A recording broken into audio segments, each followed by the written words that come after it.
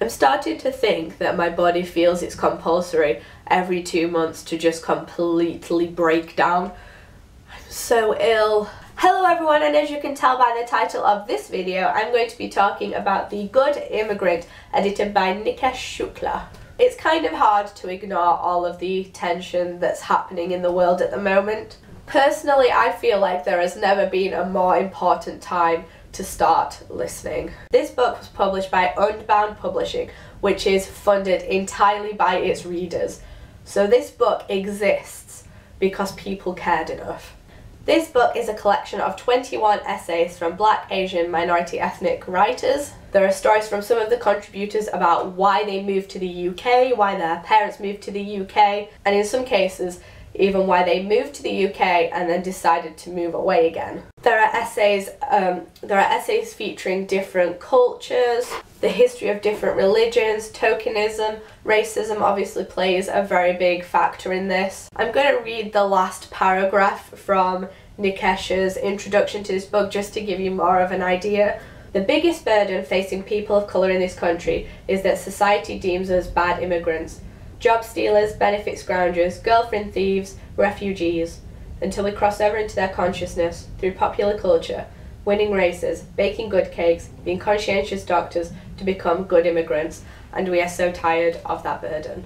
This book really highlights how different people's stories are, and that lumping them into various different categories based on their beliefs or what they look like is really just doing those people a disservice.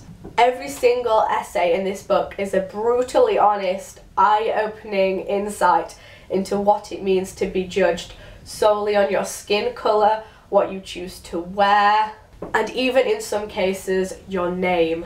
It's really hard to talk about every single essay individually because there are obviously 21, but there are people from a whole variety of backgrounds, a variety of industries. There are essays from people who are biracial, and they talk about the struggles of what it feels like to be stuck between two worlds where you're not considered white but you're not considered black either. What it means to have people assume your religion because of where you're from.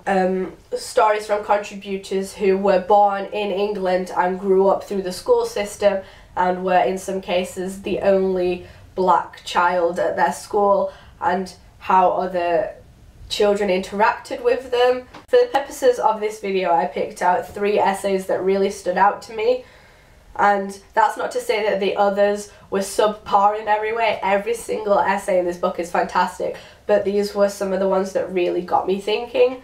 The first essay that I'm going to talk about is Namaste by Nikesh Shukla, who edited the entire collection, and his essay focuses on how different words from different languages have been adopted in the UK and their meaning has been changed slightly. So for example, Namaste, the title of his essay, is a greeting that is normally said at the end of yoga in the UK and is associated in our country more with yoga than it is the actual culture that it's from. He addresses things like naan bread when you have a curry and how you're just asking for bread, and chai tea, you're just asking for tea. He even talks about when he went to an authentic Indian restaurant and he saw that they had chicken chuddi on the menu, so he pulled the manager aside and said, you do know that chuddi means pants, right? You've got a dish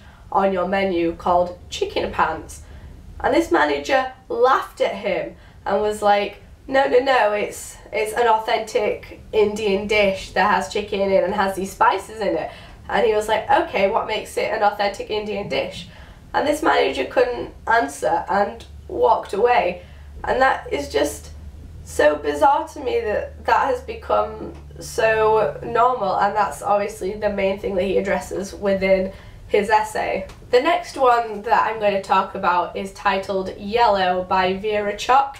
And she talks about her yellow skin, as she is Chinese but she was born in Malaysia. She's had incidences where she has had insults that are China based and also Japanese based, and she points out that how can she be the same thing that are 2 completely different things, and at one point in history we're actually at war with each other. And similar to Nikesh's essay, she talks about how things have changed over time, how Oriental used to be the term that was linked to people from around where she lived, but now you could go into an Oriental supermarket and find things from Turkey, which is not part of that. She talks about how over the years that term has been replaced with East Asian, and she talks about what it means to be East Asian, given that there are countries that count into that bracket that are actually not within East Asia. And she discusses who it is that actually makes these things a reality. Is it the people themselves, or is it the outsiders who are placing that onto them? The third and final essay that I'm going to talk about in this video is Airports and Auditions by Riz Ahmed. Riz Ahmed is an actor who frequently gets stopped at airports and pulled aside to be searched. And he correlates these feelings that he gets when he has to go through these security checks with having an audition for an acting role. And it was a really sad essay to read about how frequently he gets stopped, some of the horrible experiences that he's had, especially as he became more well known for his acting. I think one of the saddest parts of his essay was that there was one time when he was being searched during one of these checks by a Muslim man who even said to him, while checking Riz over to make sure that he wasn't carrying anything, he says to him, "Don't worry, it happens to me all the time too."